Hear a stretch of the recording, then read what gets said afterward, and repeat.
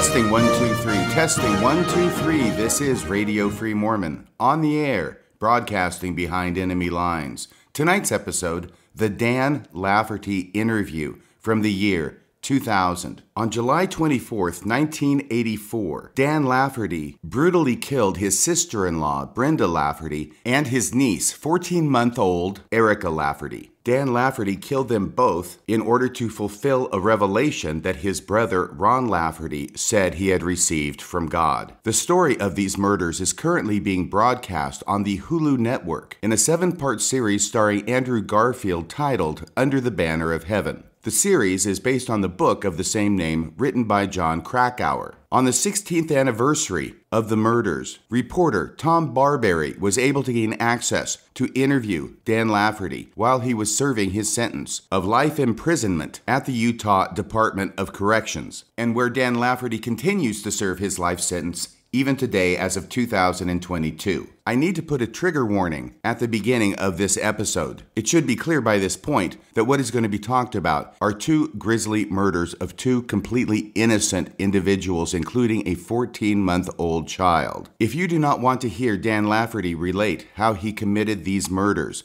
then turn this recording off now. Go no further. What follows next is Tom Barberi's interview of Dan Lafferty. Play the tape. Affairs Network.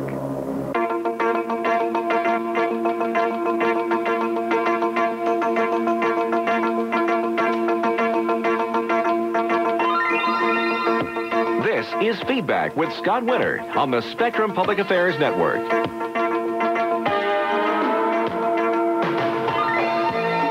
It was one of the most infamous crimes in Utah history. It involved politics, religion, and the family.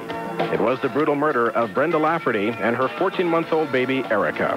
Good morning, I'm Scott Winter, and this is a special edition of Feedback on the Spectrum Public Affairs Network.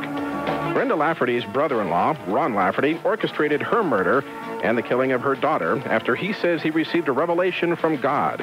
The brutal slaying was carried out by his brother, Dan Lafferty.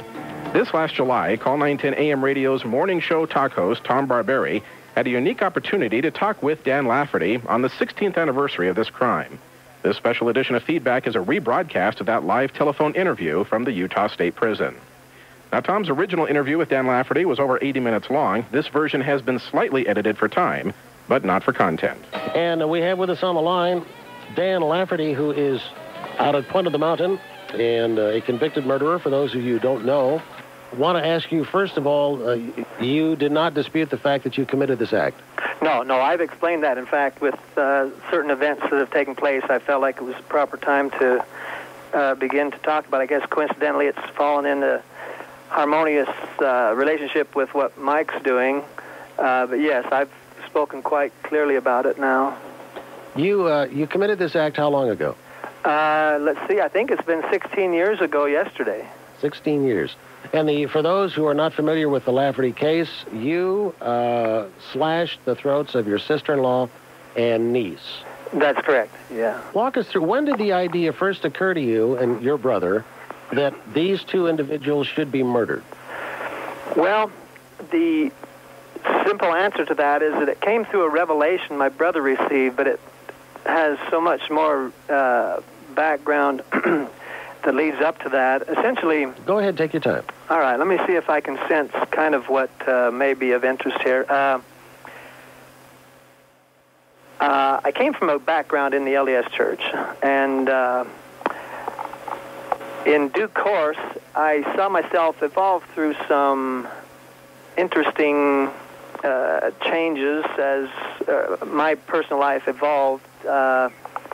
I served a mission for the church. I later went to college to become a doctor like my father was, and I think when I returned back from California is when I began to see some of the major changes that began to happen in my life. I became a member of the a tax revolt group when I was upset over the way my efforts to support my family while I was going to school was, I was confronted with some obstacles with government that have made me quite upset, and in the process I started looking at ways to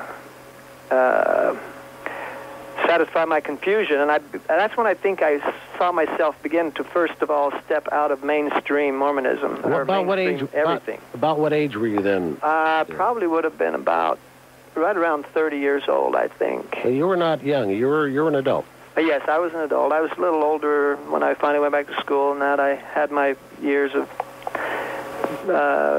Let me ask you this: what did having difficulty understanding why you had to pay so many taxes, what did that have to do with your religious change of direction? Okay, to tie that together, ultimately it was that led me to being excommunicated from the church. Okay. And my excommunication then led to my fundamentalist investigations, which ultimately culminated in these events, which opened the next chapter of my life, which is prison.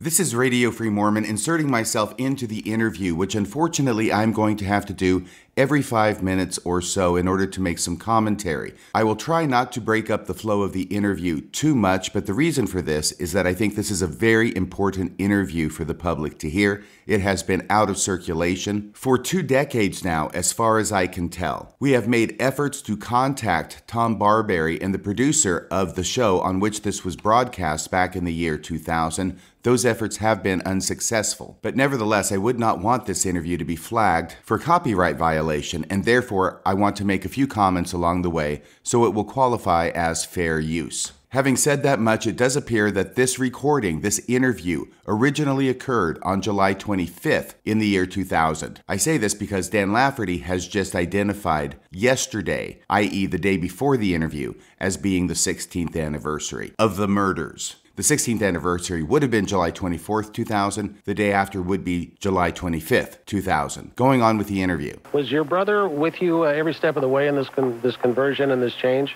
No, he wasn't. During my political issues, during the time that I was involved in the tax revolt issues, and ultimately I ran for sheriff, seeing the significance of having a constitutional-type sheriff, convening common law juries, and I won't go into a lot of unnecessary detail there unless someone's interested in it. But during that time, my brother Ron was embarrassed by the things I was doing. I remember as I campaigned for sheriff, I was in the Utah County parades and that, which are going on this time of year. And I remember he was quite embarrassed by all of that. Why was he embarrassed if you're running for sheriff? I mean, running for sheriff is a noble goal. Well, it wasn't a conventional campaign. Okay. I was stirring a lot of... anyway, I was stirring up a lot of commotion, and it wasn't conventional. But it was about that time that Ron, my older brother Ron, kind of at the behest of his wife, came to try and straighten me out. I really should say us. What was happening was I have 4 younger brothers also who, I guess possibly because they look up to me as an older brother or something, they were curious at least about my activities, and as a result... Your philosophy and politics at the time. Right, and we're drawn into it to some extent, and it may have appeared to some people who were having meetings and things to try and resolve these things, but there was nothing organized in any form. But apparently, for some reason, Ron's wife took a personal interest in what we were doing, and not a positive one. And at a certain point, she basically instructed him to come and straighten us out, so to speak. Well, he came one day to the office where we happened to be meeting, talking about these kinds of things, and he tried to straighten us out, but we said, fine, if you can, that's all we're trying to do is straighten our own minds out. So if you have something you can add to what we're doing, it looked like, well, in any case, he said, well, from what it appears, it looks like what you're doing is right, and what everybody thinks you're doing is wrong. And so up until this time, he was not a big supporter of what you were doing, but then after chatting with you about this, he became a like mind of yours. That's when the change came for him, yes. Okay, now how do we move from running for sheriff to a religious conversion or shift of gears, if you will? Okay, his change of mind led to his and mine and one other brother's excommunication, which followed quite shortly after that, within a matter of not very long time. And what did you do to get excommunicated? Well, what they told me, the explanation or reason given for my excommunication was conduct unbecoming a member of the church. I was told specifically by the council that held my excommunication court that I wouldn't be excommunicated if I would conform and quit doing things that were embarrassing to the church. Like what? Specifically, obey the law was the quote words they used. And I said, well, I think I am obeying the law as I understand it. So what laws did they think you were breaking? Okay, well, I was challenging licensing laws. I was challenging the regulations that made me feel like they were violating the free agency issues, which I picked up from my growing up years in the church. Like having to have a driver's license? Yeah, those things. I had returned my driver's license. I had returned my marriage license, and a lot of those things. I saw licensing as a means of control by government. So once you were excommunicated, did you confer with your brother about what was going on, and was he of like mind to you to follow this other path? No, it's fascinating for me to reflect on these things, in fact, as you bring them back to my mind. As with so many things in my experience, there were coincidences. I use coincidence probably a little different than most people. It's kind of a coinciding of events that take place that are quite fascinating. But by no effort of my own, I began to be approached and by people who were fundamentalists.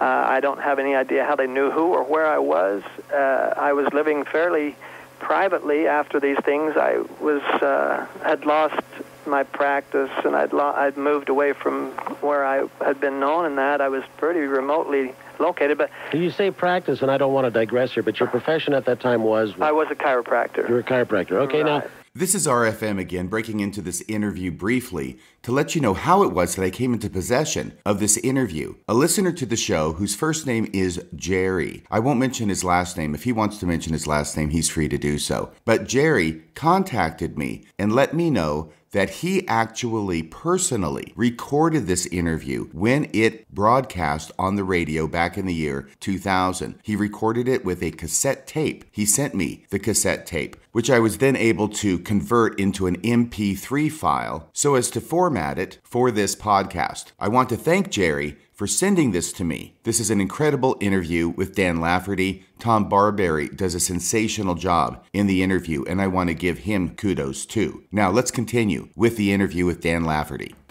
When you say people found you, what kind of fundamentalists? Particularly at this time, polygamists, I think, would probably best, although that usually if they're involved in polygamy, there's a number of other fundamental issues that are usually involved, but polygamy probably would be the best way to... They wanted you to join their organization, or...? Yeah, they did. It seemed like, at least to give me an opportunity to begin to evaluate fundamental issues, which prior to that I had never allowed myself to think about because of my commitment to the LDS Church. When did you and your brother become cohorts, I should say, or followers of the same path? By this time, Ron had become involved, as I mentioned earlier, to a certain degree, but I met 2 or 3 different people who were involved in the polygamy movement, and I started visiting with them, asking questions. Now, about that time, another coincidence was a gentleman from Canada whose name was Bob Crossfield came. We met him, and he said he'd been sent by God. He was claimed to be a prophet, sent by God. He said the name God had given him was Onias, by the way, and he'd been sent to meet with us specifically, according to his explanation. For what purpose? To set up the School of Prophets.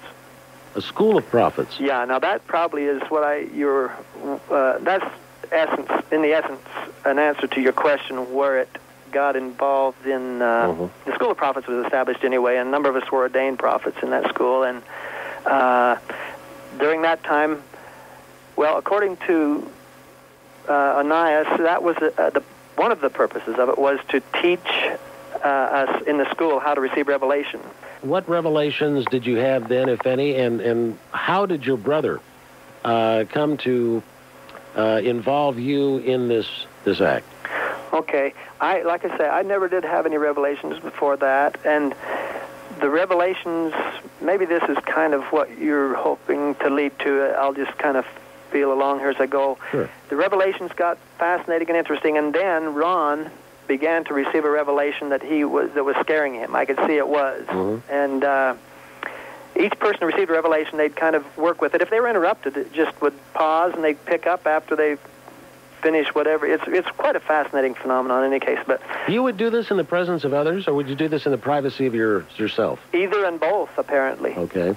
And that's what made it so fascinating. Like a person, I remember one time one of the people were asked, have you received any revelations lately? And he says, well, I got a half one here, and he pulled it out of his pocket.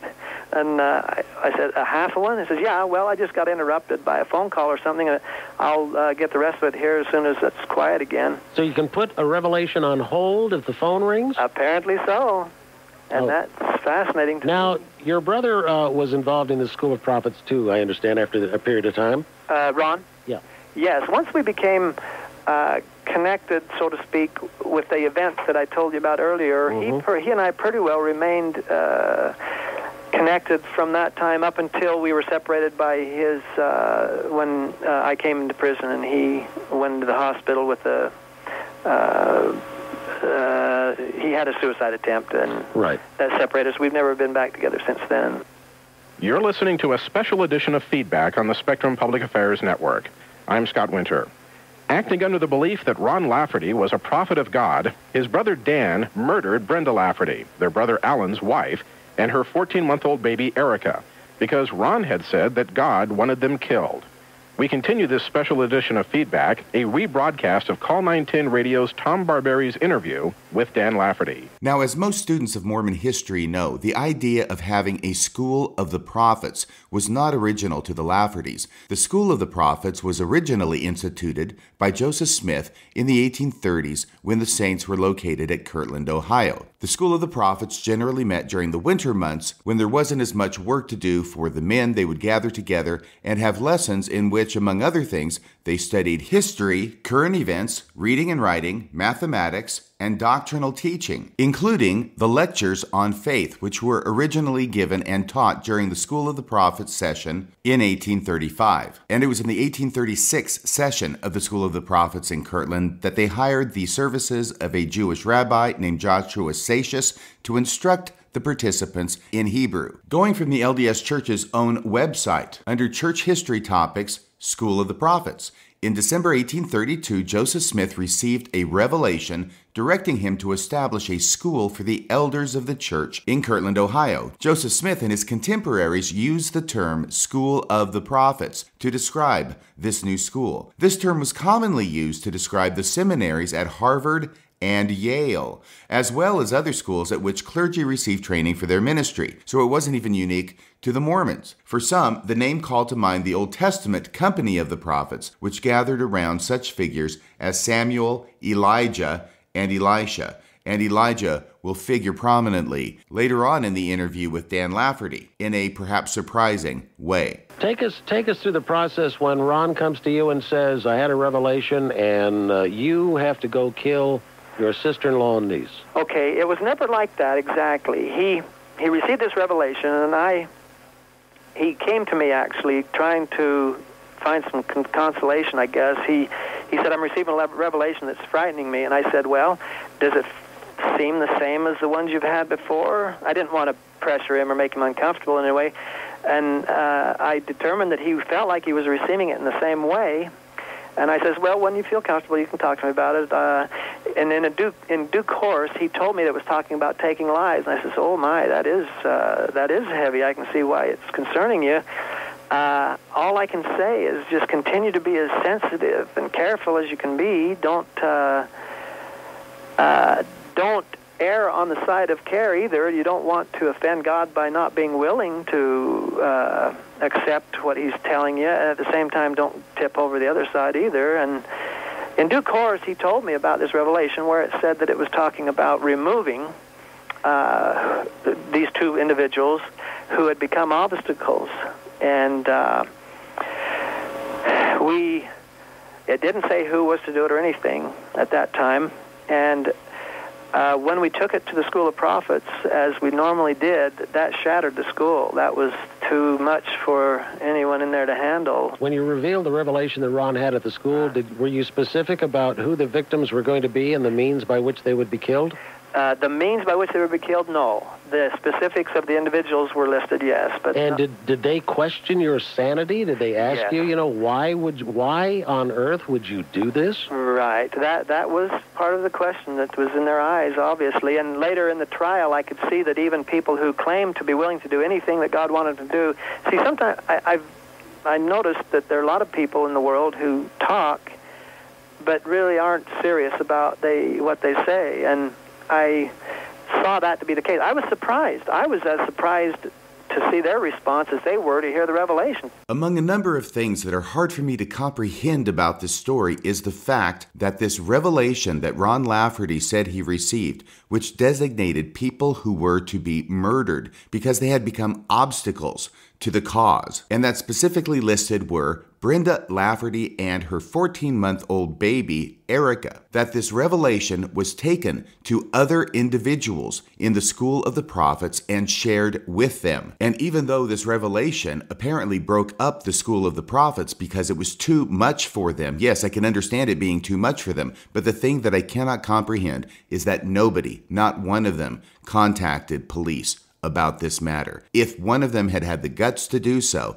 this whole tragedy might have been averted. So while it is obvious that some of the latent violence in LDS history may have lain at the root of this horrible act, it appears that the systemic culture of secrecy within the LDS Church may have played a role as well. But when it came right down to it, it never was something I anticipated doing. If you'd like, I'll explain what I consider one of the most phenomenal days of my life was the 24th of July in '84. And the 24th, I understand, has great significance, so if you would do that and tell us about the 24th. Okay.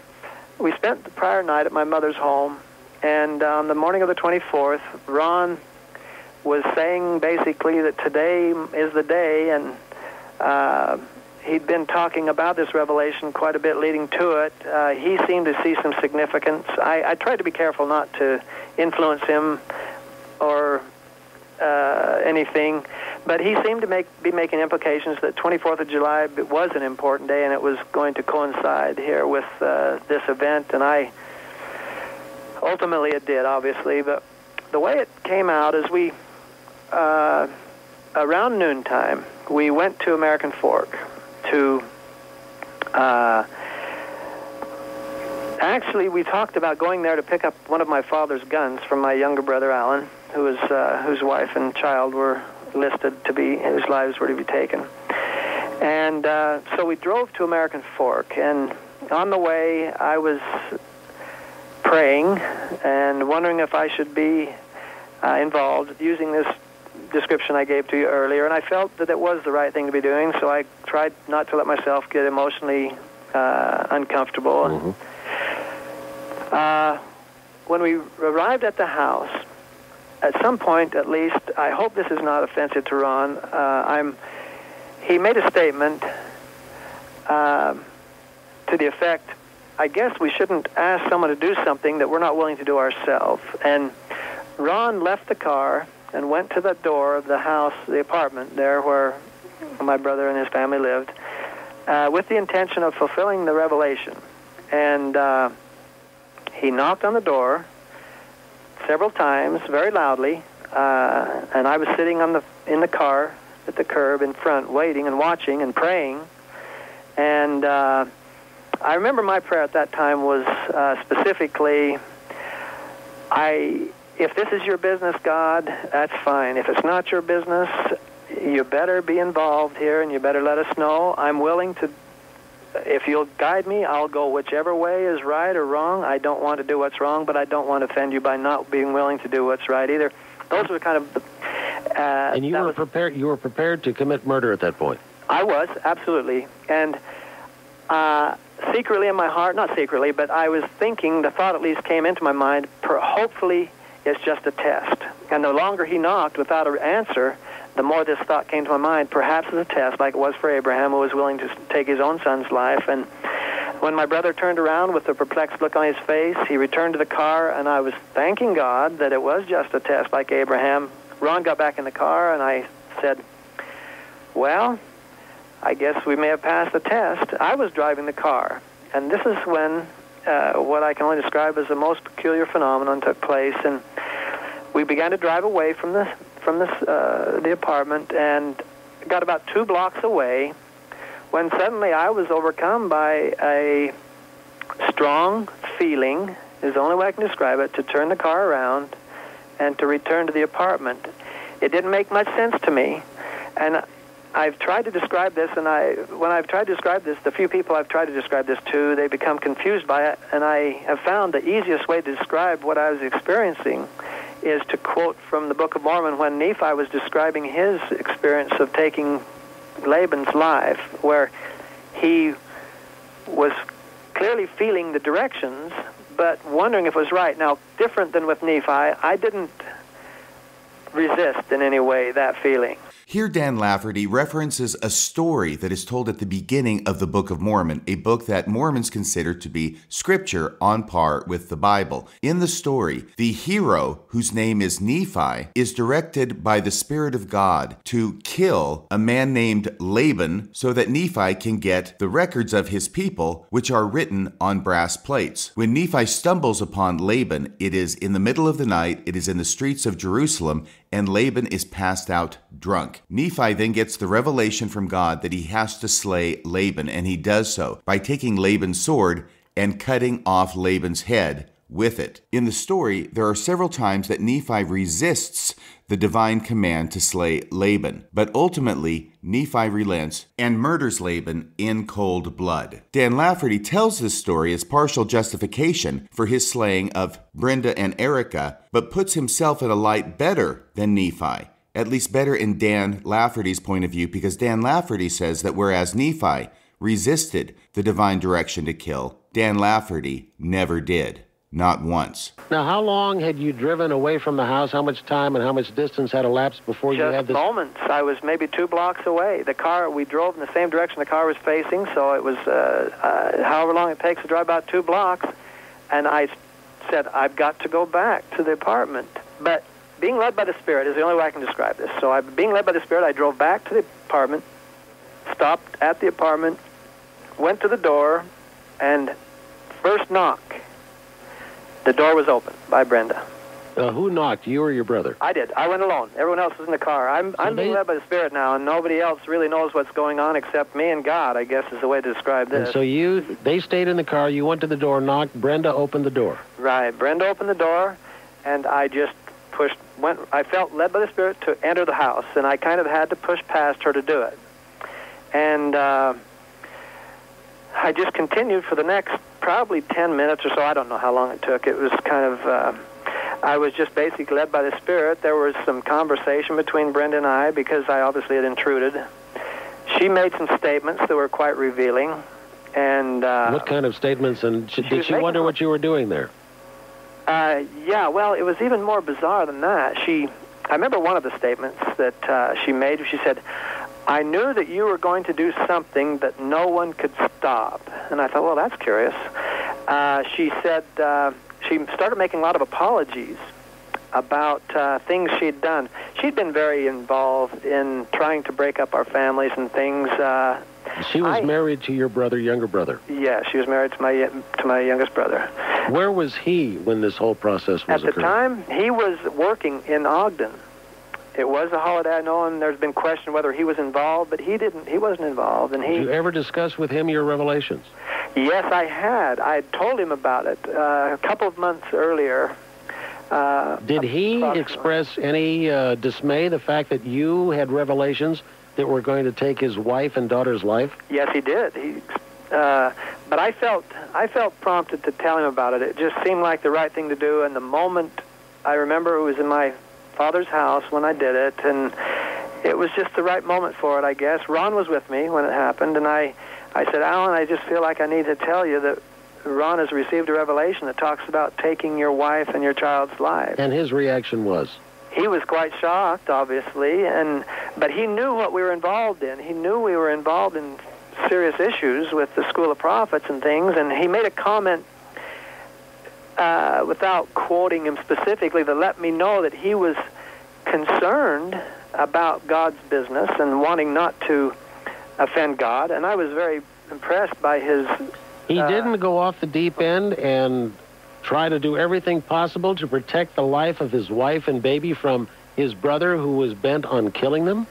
No, he didn't go off the deep end, as you may be describing it here. Let me try to describe what happened. He made a statement that let me know that he wanted to do what God wanted. He wanted God's business to be done. But he said, now you also must understand, he says, I will defend my family with my life. If you were to try and fulfill this revelation and I was around, you'd have to take my life too, because I would defend my family. And I said, I understand that, Alan.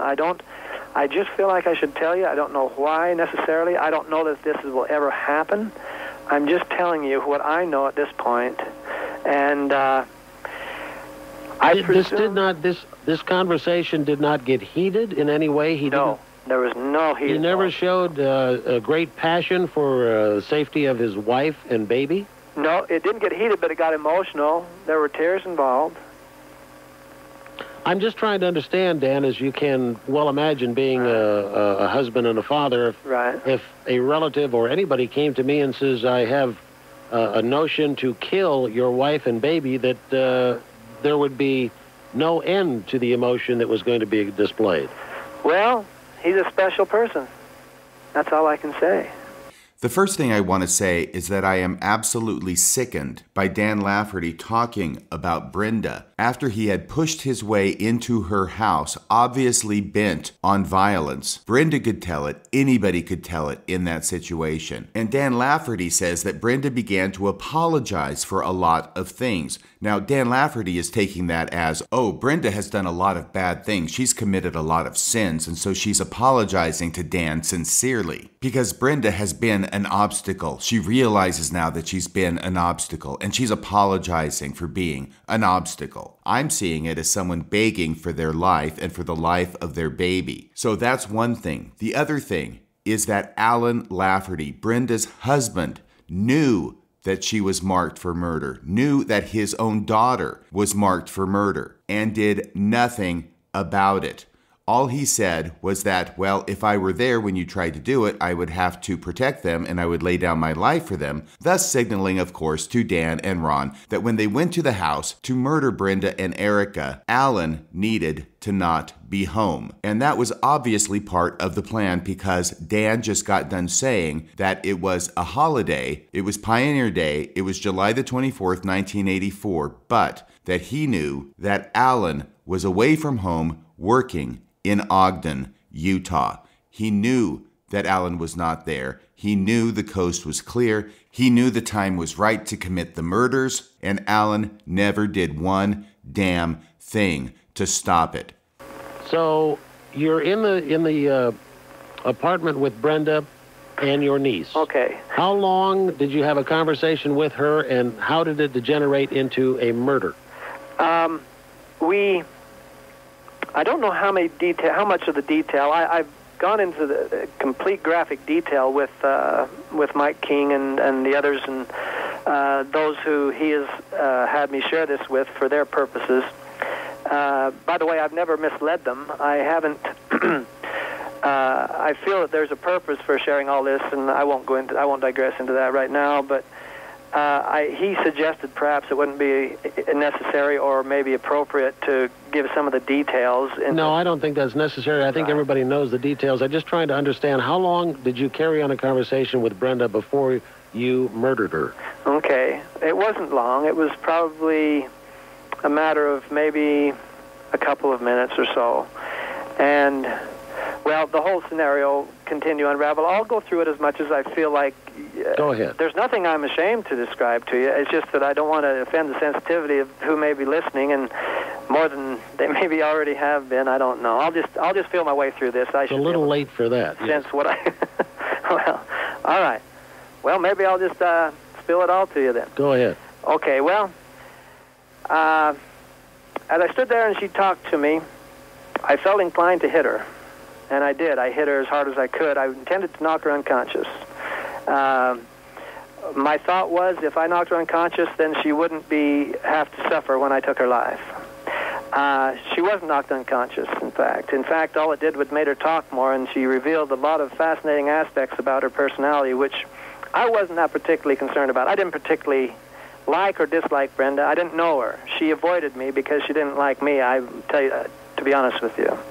And as a result, I didn't really know her. I didn't know the child. And maybe that's okay in the end anyway, but she began to talk about all the things that she was doing to create, to try and break down our families. For whatever reason, she made that her personal issues. And I thought, well, I'll be darned. I'm surprised that a lot of these things people were saying are true, that she was more mischievous and deceiving. And it never occurred to you that she thought you were nuts? That who did? Brenda. That she thought I was nuts? Yeah. Oh, I'm sure she thought I was nuts. So that didn't in any way shape your mind thinking, well, there's a reason why she's saying these things, because she thinks I'm crazy? No, I don't think I ever allowed myself to, at this point, certainly I didn't. At this point, I could tell I was involved in doing something that I wasn't going to let anything distract me from. I was kind of just being led by the Spirit is the best way to describe it, and I... So when you killed her, what was your feeling immediately upon committing that act? I didn't experience any feeling. Okay, I'll explain to you a little more. Was it accomplishment, relief, remorse, no, it was second guessing? Was there anything that went through your mind at that instant when she lay there dead that you had done something right, wrong? Oh, yeah, accomplishment. Now, maybe I could best couch that by telling you what, at a certain point, Ron, I guess, it became a little heavy for Ron, and he suggested we leave. This is before I'd taken her life. So he came into the apartment. You told me in the beginning that you were there alone. Right, okay. Let me back up. I think the best way to answer your questions is to go on and pick up where I left off. And, go ahead. And finish it. Okay, so I struck her, intending to knock her unconscious. Unsuccessfully, she continued to talk about things. So I took her and I threw her on the ground and held her. At that point, it was right there by the door. Ron came. Apparently, they could hear me throw her on the ground. And Ron came to the door and had to push his way in. And he asked me what was going on, essentially. I was actually holding her down, and I said, I'm just following the directions I'm being led to do. And he says, well, what do you think you're going to do? And I said, well, I'm going to take her life. And he says, how are you going to do it? I said, well, I'm not sure yet. Let me pray about it here, and I'll tell you. And I said, I'm going to take her life. I'm going to cut her throat. And he says, how are you going to do it? What are you going to use? And what he meant by that was I had a buck knife on my belt that I carried with me all the time. And he had a knife, which was actually the knife that was used. And I said, I'm going to use that new knife that you just purchased. And he took it out of his boot and set it on the floor by me.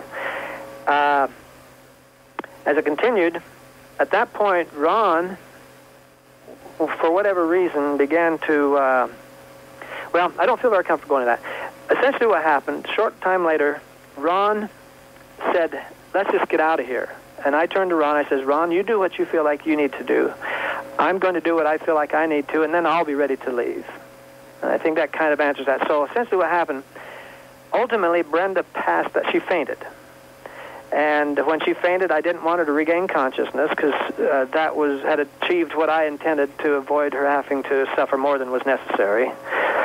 And so I wanted her to be kept unconscious, and I tied a cord from the vacuum cleaner around her neck to keep her from regaining consciousness.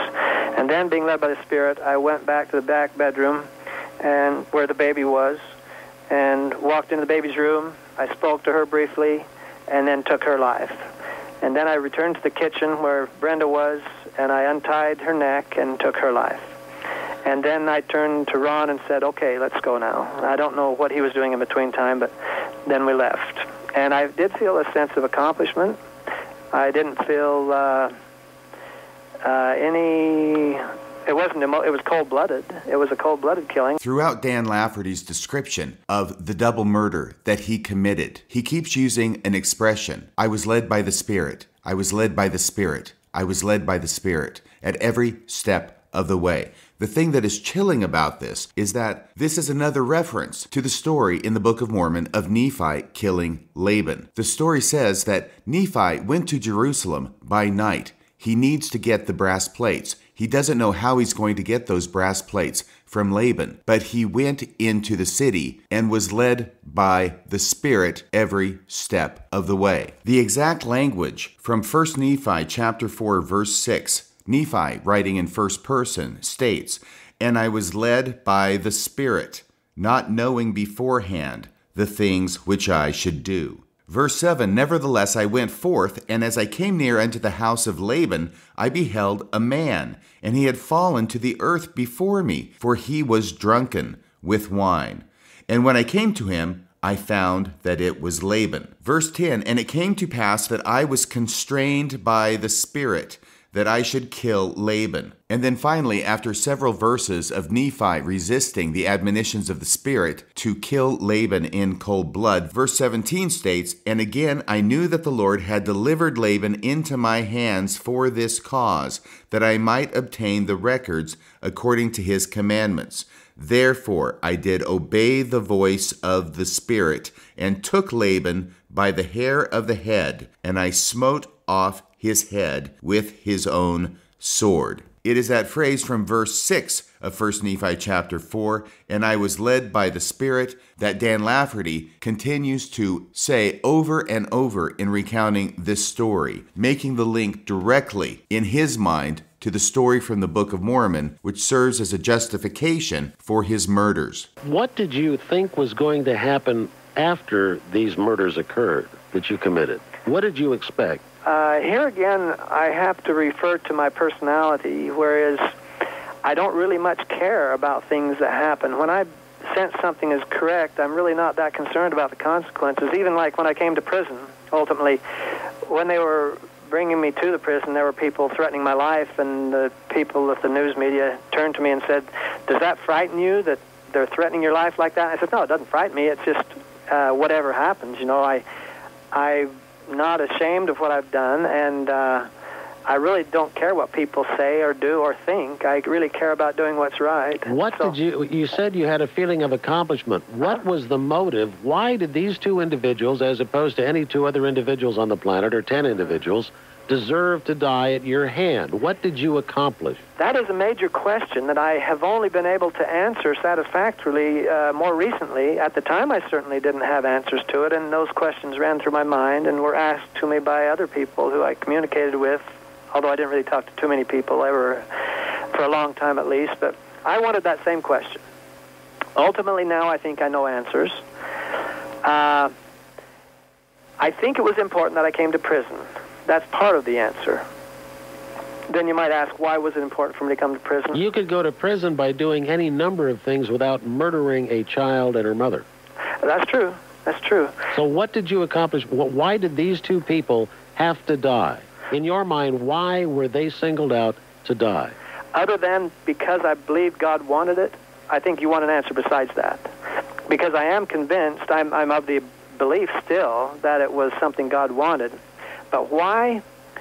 It's a bigger question, and it's not something you can answer so simply, but I will try and get around it for you here if I can. And you're listening to a special edition of Feedback on the Spectrum Public Affairs Network. I'm Scott Winter. On July 24th, 1984, Dan Lafferty, acting on a revelation supposedly received by his brother Ron, brutally killed his sister-in-law Brenda Lafferty and her 14-month-old baby Erica. As we continue this rebroadcast of an interview on Call 910's Tom Barberi show, Tom asked Dan Lafferty by phone from the Utah State Prison, what was the reason for you to commit these murders? The answer to that question is because these events are all preparatory, and they had to be of a magnitude that would get such attention that they would be important for what they are preparatory for. And that's really what it's all about. And that would be what? Okay. It's difficult for me to talk about this a little bit because I don't like to sound presumptuous, but because of I've since learned who I am and what I'm to do, I believe, that is will make all of this really small potatoes. And what would that be? Okay. I've come to believe, to understand, that I'm Elijah, which is just a title. It's the Elijah referred to in the last two verses of the Old Testament that will be instrumental in turning hearts of the fathers to the children and the children to the fathers in preparation for the second coming of Christ, which hopefully is drawing near. And these are all just things that are of a magnitude that would weigh in with the magnitude of that kind of an event. And that's really the capsulized answer to that. So, but I'm not sure it's that is what you want. Well, no, I wanted your answer, and whatever that is. Here Dan Lafferty explains that he did not have any idea as to why it was that God wanted him to kill Erica and Brenda, although he's previously stated that the reason is because they had become obstacles. They were an obstacle of some sort. They were interfering with the goals of the family, and therefore they had to be put out of the way. Now, in this interview, 16 years later, that seems to have changed somewhat in his mind. Now he does not know why it was that they had to be murdered, but instead, he has learned, since going to prison, that actually he is Elijah, and that the murders must have been done so that he would go to prison, and they must have been done in some way that he has no idea what it is, to help him fulfill his role of Elijah. Now, Elijah in Mormon theology is a very significant character. It is also an office, as Dan Lafferty mentioned. So he's not just a person, a character from the Old Testament. It is also an office which can be filled by multiple people. But what Dan Lafferty said is that his role as Elijah is to do something as prophesied in the last book of the Old Testament, Malachi, that Elijah would return, and that his return would have something to do with the turning of the hearts of the children to the fathers and the turning of the hearts of the fathers to the children in preparation for the second coming of Jesus Christ. Now, this prophecy about Elijah from the book of Malachi is well known to all Mormons. It is frequently quoted by Mormons, but generally applied to the appearance of Elijah to Joseph Smith in the Kirtland Temple in 1836. And it is generally understood by Mormons to be an appearance by Elijah in the temple to confer on Joseph Smith the keys necessary to seal families together forever. That is the common Mormon understanding of the appearance of Elijah. Obviously, Dan Lafferty sees himself as another fulfillment of this office of Elijah, and indeed the idea that Elijah is an office is also part and parcel of Mormon theology. So it required you to take these two lives, to create what, something in the public eye so you would become known? I think that has to be considered as part of it, yes. Why do you have to be known for murder? Why couldn't you be known for speaking your mind as to what you feel is coming? Only because I believe that's God's plan, his strange plan. I must agreeably admit. He says he has a strange plan and a strange purpose, and this is very strange. But I believe that I see it now, that hopefully soon, and perhaps this this forum today is in some way significant to beginning to prepare for the calling of Elijah, which is essentially is an essential work that has to be done before Christ's return. Now, to get known for what you did you immediately go and turn yourself in and call Chief Cooper and say, I committed these murders, or did you have to get caught? We were caught. If you were on the lam, I thought this was supposed to be something to garner you attention. Why didn't you stand outside and proclaim what you did? Why would you go and hide? Well, we weren't hiding. In fact, ultimately we did. I was basically following what Ron felt led to do at the time. But didn't Ron tell you it was time to get out of there and not commit the murders? And why did you go forward with it?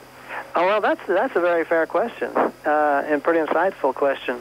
I don't know that I could describe it in enough detail to satisfy that. There are... Well, I'm going to tell you this now. Ron was an important instrument involved in the whole issue, but Ron is not that important ultimately. I don't know quite how to couch this. I told him, so maybe it's time to be more frank about this. Ron, I've told him, and I'll make it now public more so. Ron, in my opinion, is the son of perdition. And he's doing the work of his father, and I'm doing the work of my father. And we have different fathers. And so perhaps at that point things began to... Ron fulfilled an important part. He had things. Without Ron, it wouldn't be as it is supposed to be. But then again, the way I can maybe best, if it's not too presumptuous, help you to understand what I'm saying, Christ would not have been crucified had it not been for Judas Iscariot. Judas Iscariot played an important role, but he was the son of perdition. Christ identified him as such.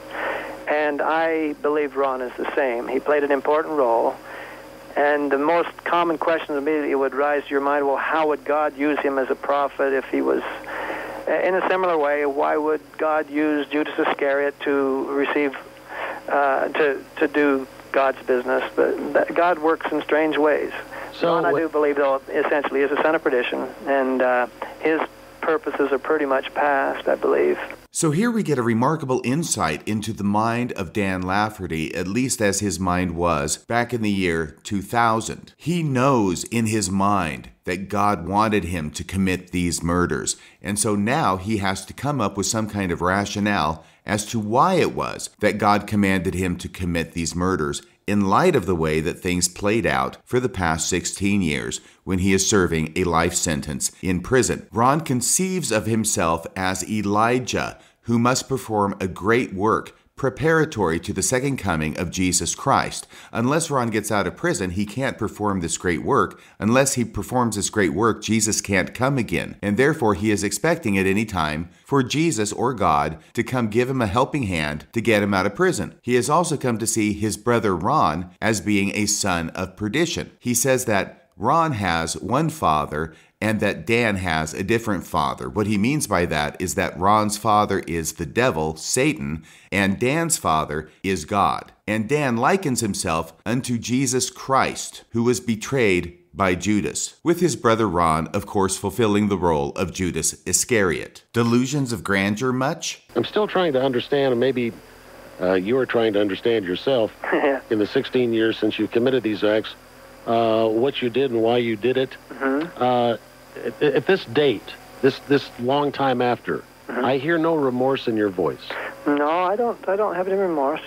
You ever think that your niece would be 17 years old now or 18 years old and might be going on to college and having babies of her own and raising a family? You have no thoughts about this at all, taking that child's life? No, I never have thought about that. You want to think about it now? I thought about it while you said it. That's about as much as I think it's worth thinking about. And I don't think there's any advantage in dwelling on unnecessary details. I try to avoid, whether it's intentionally, I try to avoid. I find that I don't bother. I think this fits in my personality trait, which is that I don't worry about consequences when I determine something's appropriate, so I don't feel there's much need to worry about alternatives and things like that, I guess. You don't ever second-guess your actions? Well, I wouldn't say I don't second-guess them, because I have had some good long talks with God about this, and I've been willing to. In fact, I had a good talk with God about, I said, if this isn't your business, God, and I've done wrong, it's not because I did intentionally wrong. If I've done wrong, you need to let me know, and maybe I've gotten into a hole too deep to dig my way out of, but I'll do whatever I can if you'll let me know that I've done wrong, because God knows that I never did anything intentionally wrong. And if I've been deceived, I need to know that if there's anything I can do about it. And this, of course, is your opinion. You have no idea. You haven't gotten any written text from God or anything else. This is just your internal feelings. That's primarily what has been my guiding influence. And you've never gotten any messages, however they come to you, saying that you did the right or wrong thing, or is God ignoring you? Not on that subject. Well, God didn't ignore me, because I feel like I got to a comfortable place on that subject I was discussing with him when I finally felt like I probably should address it. I had acknowledged, very few people ever considered that I have done wrong or done right. And I thought, well, maybe I'm equally in error to never think that I've done wrong. I better consider the possibility. So I had been through that. And you came to the conclusion that you did nothing wrong. And I was able to resolve completely to my own satisfaction and comfort that it was God's business, and I've been comforted in that. Have you had any contact with Alan since the murders? No, I've written to him, but he apparently isn't comfortable writing back to me, and that's fine. And you have no feelings at all for your brother's loss? Oh, I wouldn't say that. Yeah, I realize he suffered, but I don't let myself... But that doesn't bother you? Well, no, I'll be honest, I don't think it does bother me, no, because I kind of don't know whether it's because it's not supposed to bother me or because I won't let it bother me. I don't know. Do you think that Alan approved of what you did? No, I'm sure I have information now sufficient to understand that he does not approve of it, that he... Are you surprised that he allowed them to be in such close proximity and accessible to you to commit this act? I wouldn't be at all surprised. Like I say, I haven't talked to him, so I don't know for sure. But I presume from what I've heard him say, through my mother, basically. He lived with my mother after that for a long time, and she shared some of his thoughts and feelings because he wouldn't talk to me personally, that he couldn't understand why I wouldn't repent. I remember that was the thing that really puzzled him because he loves me. He told me he loved me. I did see him in the trial. He told me he loved me, and he was explaining to Mom, I remember her saying, why won't he repent? Why won't he repent? Because my brother loves me. And but asking for repentance is a little different than having anger for murdering his wife and baby. Do you understand why I have a hard time understanding what you Laffertys say is what your thought processes are? I don't understand this. I don't think any normal, people walking the street can understand how a person can let his brother say that I'm going to murder your wife and baby and not call the police or not do anything to intervene. You understand what I'm saying? I do understand what you're saying. I've done the best I can to try and put my mind into what Alan's thinking. So what, does Alan just think you were joking? No. And if he didn't think you were joking and you were serious, why wouldn't he have done everything humanly possible to protect his family from his murderous brother's ideas? Okay, the most specific reference I can return to is I sensed that he, whether he believed it or not, was probably of the mind that it may be part of God's business. And I guess that, for that reason, I don't think he wanted to probably say anything to law enforcement or something. That would be my best guess, but I don't know. So he was going along with the God's business in thinking that if this happens, it is okay? No, I don't think he would say that it was okay. Or it's God's will? It's God's will, then, if you do fulfill this act that you had told him you were going to do, it would be God's will? I have to think that thought must have run through his mind in some fashion. Does this make you think that maybe your brother's a little off? Which, Alan? Yeah, that he would allow his wife and baby to be murdered because of an alleged message from God or whoever? You understand what, I'm being serious. The reason I'm chuckling is to think that, I imagine myself saying that somebody else was off. That's what got me. I never thought about him being off because I guess maybe I'm so far off. In the Hulu series, Under the Banner of Heaven, the part of Dan Lafferty is played by Kurt Russell's son, Wyatt Russell. And he does a pretty good job of portraying that character. He is portrayed as being very emotional, very susceptible to anger. And even though I think that Wyatt Russell does a really good job of portraying the character of Dan Lafferty, it does not and cannot capture the true chillingness of Dan Lafferty, as we listen to him in this interview from the year 2000 describe the murder of his sister-in-law and her 14-month-old baby girl that he himself committed as calmly and as dispassionately as if he were talking about an unusually colored bird that he happened to spot while walking to work that morning. That's what chills me to my bones. That's what's scary. Not ranting, not raving, but describing a brutal murder as calmly as an unimportant business transaction. Did you ever think you're off? What? Do you ever think that you're off?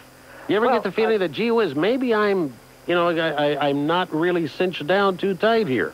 I've done some things that if the rest of the world, let me ask you this, Dan, if the rest of the world would look at you and look at the story and say, this guy has got a screw loose. Wouldn't you maybe think that this majority vote might have a basis in fact? I have thought about it, yes. But what can you do? I mean, I like where I'm at. It may be insanity. If I'm insane, I'm happy to be insane. You're pleased with who you are and what you've done. I'm not unhappy with who I am, no. What do you expect will happen to you next now that you've gone through this 16 years you've been in prison? Mm-hmm. You have no remorse for the murders of Brenda and her child. And what do you think is going to happen to Dan Lafferty now? Well, that's a good question. I never would have expected to be in prison for as long as I have been. What'd you expect? First of all. What'd you think? I thought... Well, they're going to let you go and say, gee whiz, Dan, have a nice day? No. What did you think? Clear. I mean, you say you don't care about consequences. Mm-hmm. What did you think was going to happen to you after you committed this act? Well, I made it clear. I represented myself, jurors, and others who were present, that I said, my only interest is the kingdom of God. And the Lord said that when the kingdom comes, he'll have to open the prisons and get his children out. So I said, I can wait for the kingdom in prison as easily as I can out here. And then I was asked, so do you think God's going to come get you out of prison? I says, well, if he does, that'll be cool. And I guess that's primarily what my thought has been over the years, that I've hoped that somehow God would intervene and bring me out of prison. I've used the example of Peter, who had an angel come and deliver him from prison. And I said, maybe it'll happen like that, but I don't know. I'm only guessing. But in answer to your question, what I think will happen, I'll remain in prison until... and if God ever comes and takes me out of prison. That's all I can think. And that could be by natural causes or maybe at the hands of another inmate. Well, yeah, anything I guess is possible. I was more inclined to think that hopefully it would be some miraculous means. Especially, like I say, with what I think I understand now, if in fact I am the Elijah, then there's an important part to be played by that individual in the whole story of God's plan. And so I can't imagine it being done from here in prison. So therefore, again, I have to think that somehow there will be some intervention with God to fulfill that.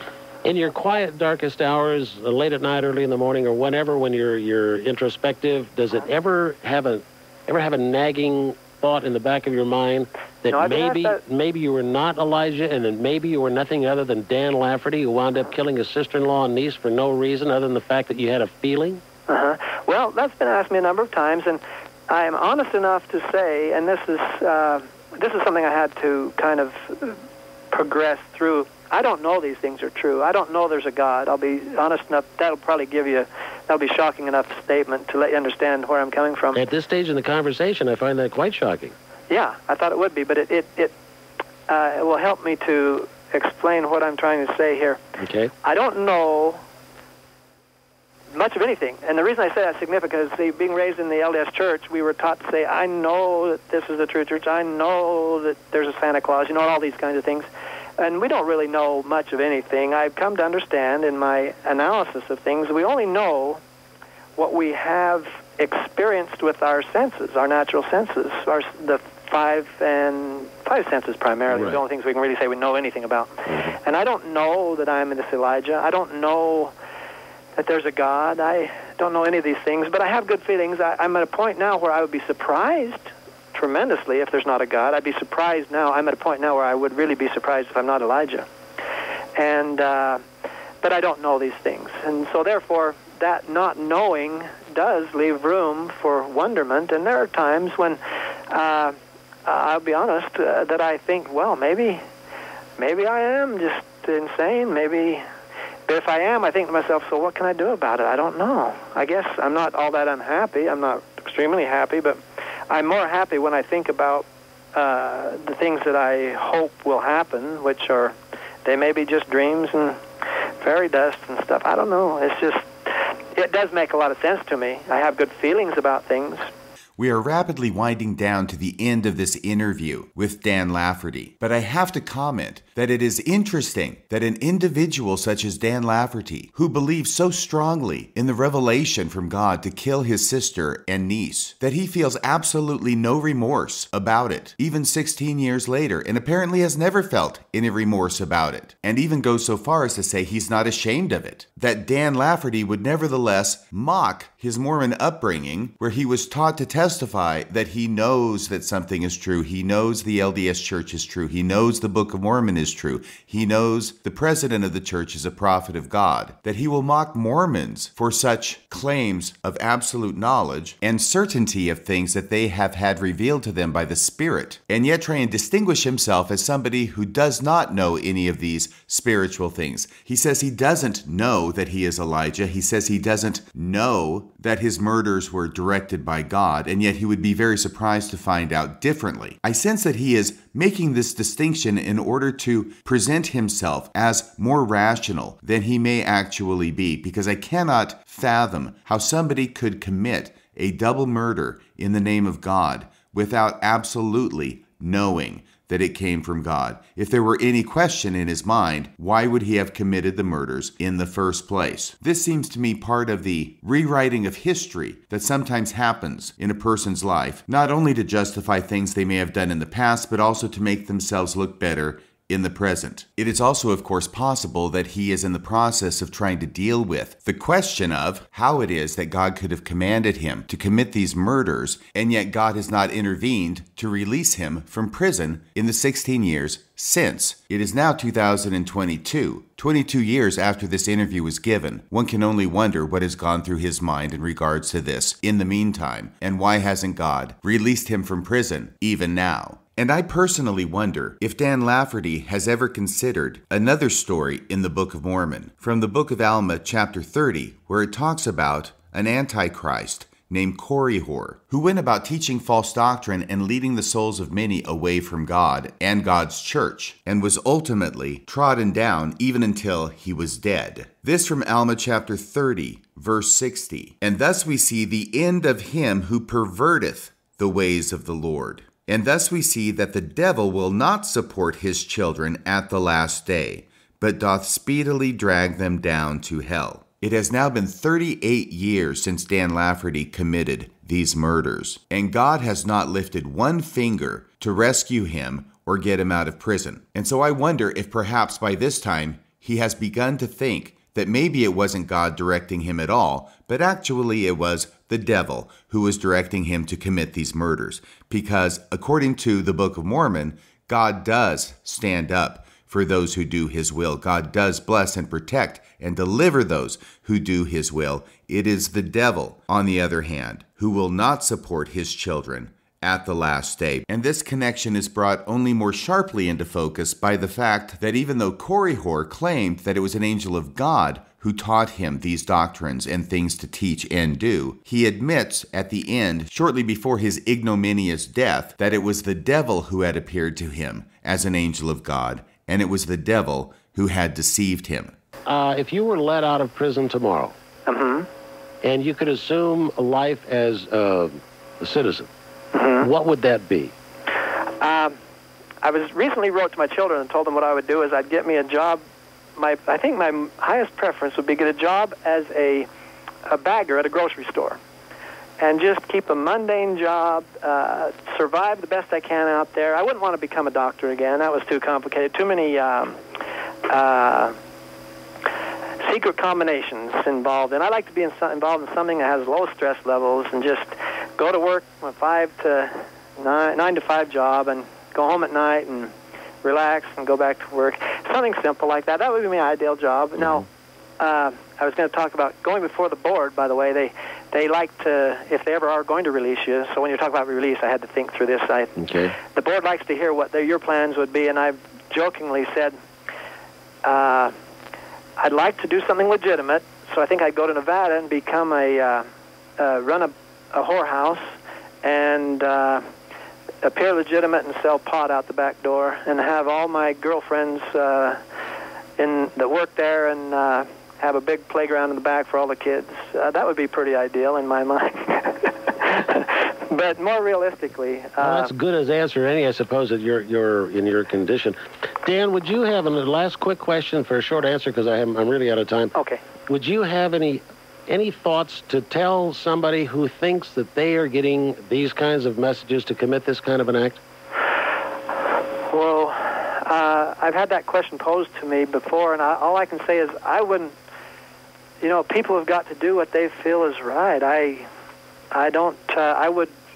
couldn't see myself trying to prevent someone from doing something they thought was right, as long as it didn't involve me, I guess. But I really don't know that I'd have any kind of useful advice there. I'm big on free agency, so that opens up pretty...